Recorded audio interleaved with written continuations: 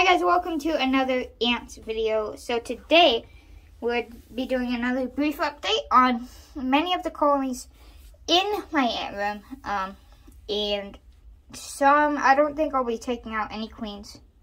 But yeah, maybe I'll show you a couple queens as well. But yeah, mostly the colonies with workers.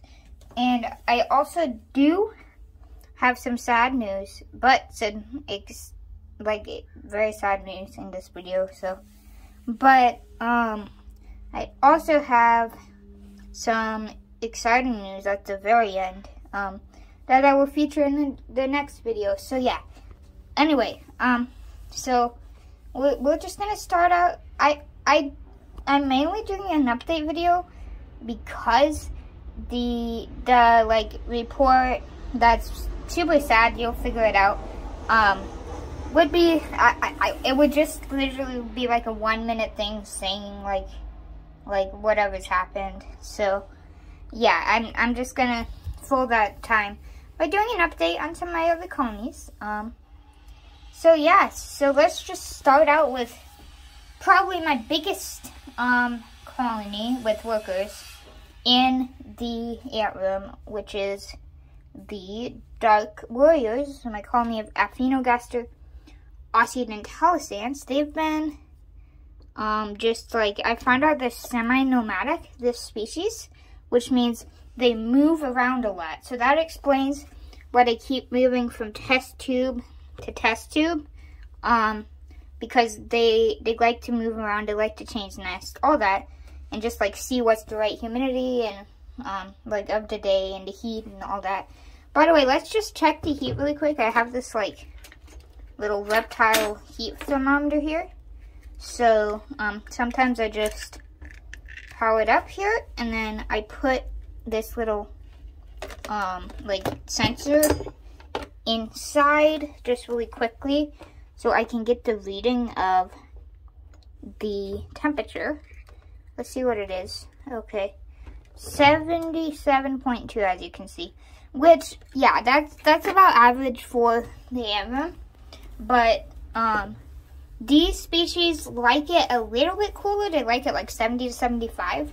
They don't like much heat, this species, but it's not gonna harm them if like it's only like a couple degrees over their preferred temperature, because that's just their preferred temperature, 70 to 75, and not like their like desperate temperature that if they don't get like exactly under that, they won't survive, you know. So yeah, that's just their preferred. They'll grow faster if that way, this Aphaenogaster occidentalis colony. But yeah, let's grab my macro lens and see if we can peek into the colony. Okay guys, so this is one of their test tubes that they're currently like camped out at, and there's some queens in here. A lot of the queens are in here, I think. You know what, there's only 3. I counted 7 queens actually. I thought it was like at least 10. But yeah, there's only about 7. What is that? What is that piece of thing? Hold on, let me just like check with the real eyes. Oh wow, so this actually, I didn't know this. So this is a big part of the update, I guess. There's actually like, I guess this test tube like overflew into here, and then it got all wet right there, which explains why I'm like not up against the cotton. It's kind of moldy. I should change it. So yeah, once they're like totally like out of this thing, I will change this, because I don't want to have to like pull them out and all that. But yeah, and they end up putting some dirt on the moisture, which is pretty smart by them, so they don't drown or anything. But yeah, we should change that. And oh, I think that ant was actually drinking from, because I think it's sugar water. But yeah, that test tube, I'm gonna leave this open so they move out and then we can change it. But this test tube is a little scratched up, just from like doing this multiple times with this red phone. So maybe we can get a little better view over here. Oh, this is all cloudy. Like, sometimes it's hard to get the right view. I wonder if there's any in here. And, oh yes, there is. Okay, I can get a great view right here if I just go in for a second. The audio might be a little distorted for a second. Sorry, it's really blurry too. I take this off for a second. But the audio will be a little distorted for a second because I'm going to put the phone inside the cage to record. So it might be a little echoey or something. So yeah, let's just put this macro lens back on here. And then, okay, here we go. That's a better look. But there's like a bunch of, again, there's like a bunch of workers outside, like, protecting our view. But yeah, there's one of the queens. And there's some eggs over there. I have gotten better shots of them. But yeah, I might put in a little clip of like a better shot. I probably will, so yeah, I'm just gonna put in a clip of like a better shot there. Oh, look at that, there's a male. No way. Okay, that's pretty cool. There's a male in there. So, oh my gosh, they're producing reproductives. Okay, well that's kind of exciting. I didn't know that either. I'm glad I'm doing this update video. But yeah, I'll show you guys some better quality footage right now. Oh, and guys, before I show you, I noticed another male. So yeah, that's kind of concerning because they're about to have no nuptial flight, I guess. But yeah, that's kind of concerning because then it's like hard to control them like flying out and stuff. But I'll probably just leave it open and leave the window open or something so the males can fly out and mate. Because they are native to here, so yeah. I'm sure they'll find some mates. But anyway, I don't even know if I need the high quality video here. You know what? I'm just gonna show you this because this is pretty high quality. What do you guys think? But yeah, they got a bunch of pupae as you can see here. But yeah, actually, I keep switching my mind. I'm just gonna show you guys the high quality video right now. So yeah, it's much better.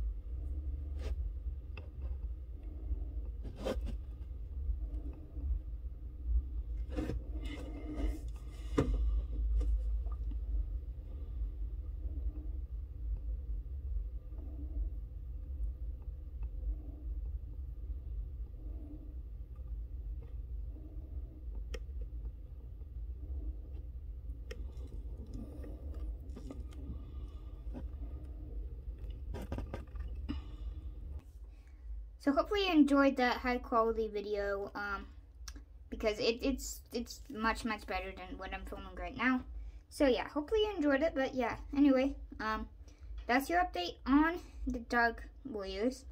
Two big things is this water over here in their test tube that they covered up, and they are starting to have males. So that's kind of exciting, kind of concerning. I mean, it's not concerning for the colonies, Jake, but it's kind of hard to, like I said, to manage them on the nuptial flights. But yeah, I might just keep them in here. I don't know. We'll see. In a future video, probably. But anyway, they're not all the way moved out of this tube, so I think I'll just leave the slide on. And then I'll just, like, let them move on their own. And then, yeah, it's, like, overflowing in there. Holy, okay, yeah.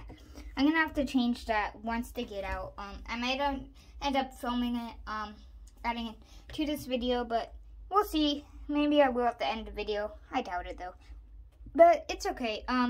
Anyway, now here is the second colony I will be showing you guys an update on. Is the colony of, I don't know why I thought, these are yet to be named actually, but I think, oh my gosh, I'm sorry guys. I'm gonna pause the video so I can actually open this drawer. I know it's super messy in here, I'm sorry guys. Okay, I got my duck overant colony out of the enclosure, but yeah, I think their name will be the Pinheads. That's my name for them. Yeah, hopefully you guys like it. It's kind of like, I don't mean they're dumb. It's just like they're so tiny that it's kind of an appropriate name for them. And I think it's kind of cute. So yeah, we're just going to stay with that. But the update on them is they have much more brood production, which is pretty cool. Maybe I can show that. I don't know. It's kind of hard to show. It's like underneath you can see some eggs. But yeah, I'll just play a video really quick again because I actually caught the queen. I found out they don't have multiple queens. I'm so stupid. And they'll enter a video like the one where I told you about them. I said that they had multiple queens, but this species does not have multiple queens, so they don't have multiple queens. So yeah, they only have one winged queen. But so I'll just put the video up now. You can hardly see her though because she's like very like faint because I just caught her. It's very, very faint, but I did draw like a circle. So yeah, I'll show you guys that video now. Okay, hi guys, so unfortunately I wasn't able to get the video in. Sorry. I'll post another video on my channel just showing you that video. So just a separate video, we'll show you guys that. Yeah, anyway, another update on them that's pretty cool is that they do have like a little bubble here. See that? And this is their sugar water tube. So that tells me that they've been drinking sugar water because when I put this in here, it only had like, I don't really remember, but I don't think it had any bubble. I might like look back on the footage, but I don't think it had any bubble in there, which means they drank it, or like it had definitely a smaller bubble than that. So yeah, that's pretty cool. And I also noticed some little mites on top of the sugar water tube. I don't know why they're hanging out there, but it's probably because I can just see them better. But they're super tiny. I mean, they won't harm the ants because I believe these are indeed, the kind that don't harm them. They're just like scavenger mites, kind of. So yeah, they won't harm, anybody here. But they're super tiny, so I don't think I'm gonna be able to get them on video, even with my macro lens. I don't even have it right now, but yeah, anyway, they do have some mites in here, which is kind of cool because that means they're cleaning up after the ants as well. They're kind of like springtails, but if you see any like red mites in your ants enclosures, like those are most likely parasitic, and you should like do something right away to get them out of there because they're not fun. It's not fun if you have mites in your colony and they attach to your ants because yeah, that's just gonna go bad pretty quick. But yeah, anyway, I did, when I got them out, it's kind of a tight fit to get them out. So I kind of jostled them, and they're all, like, moving out now. I feel kind of bad. They're all, like, swarming at the top right there. But, yeah, I hope the queen wasn't injured in that. That was, like, a total mistake that just happened. But I'm sure she's fine. Don't worry, guys. It'll be okay, but, yeah. Those are the 2 colonies I will be doing an update on. Just a couple of them, and these guys got their official name, the Pinheads. Okay, so hopefully you guys enjoy that name. But yeah, let me put the lid back on. By the way, the setup, I don't think I've ever mentioned this, is just like a Tupperware container, like a large one, but I like a modified one because on the lid I just cut some holes in the top and I put some like little cotton balls so they can breathe. And they can't get out. I think they could get out because they're so tiny. Because there's like little gaps under here. Let me see if I can show it. I don't think I can, but yeah, anyway, there is little gaps under there that they probably could get out of, but I did put some olive oil around the sides so that they would like slip down and they wouldn't be able to get past the barrier. And it's been working pretty well. I've had like no escapes from what I see. So yeah, it's working very well. It's working well for me. Sometimes it doesn't work well, sometimes it does. Olive oil, it's like one of the easiest things, but it's not always that like great of a barrier. But yeah, it works. It worked for me. So yeah, I'm probably just gonna use that from now on. Back to my messy drawer. I don't know, this stuff is like packed at the top. I'm gonna put some stuff in here so that like, these are like cotton balls and stuff, by the way. But so that like I can take the pinheads out easier because their enclosure sits right here. So it's kind of hard to like lift it. But yeah, next time when I take them out, I'll be sure to like move some stuff because I kind of jostled them. But yeah, most of their nest is still intact, so it's fine. It's not a big deal, don't worry. I just want to try to not hit them. I'm going to put them back. I'm going to pause the video so I can do it with both hands. Okay, so yeah, I realized this video is going much longer than I expected. But, yeah, here comes the sad news. I mean, let's just get right to it. The jet black emperors, this has to do with them. I came on as Pennsylvanicus colony, and yeah, let's just get straight to it. The queen died. I know it's sad. I mean, I'm really sad about it because that means, of course, the queen died. So the jet black emperor workers will eventually die as well. Yeah, and you'll notice like right away that if you're like watched the jet black emperors before, I mean, they were my favorite colony, so it sucks. And they were growing so well. Like, they have 5 workers now. Last time you guys saw them, they had 2. So, yeah, I mean, they don't have any more egg production, but these workers would just live out their life.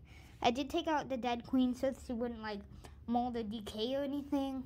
And so, yeah, she is gone, but, yeah, that's sad. Sometimes queens, I mean, you gotta accept it. It's part of bank keeping. Sometimes they just die on you for no reason, and that's actually why a lot of colonies produce so many queens on their nuptial flights. So yeah, that's the update for the jet black emperors. Yeah, they will die off pretty soon. But remember how I said I did have a surprise at the end of the video? Well, here it comes. With the die-off of the jet black emperors, I have another surprise for you guys that will be amazing. So after the jet black emperor's disappearance, I have decided to replace them with not 1, not 2, but 3 different other colonies. And guys, are you ready to meet them?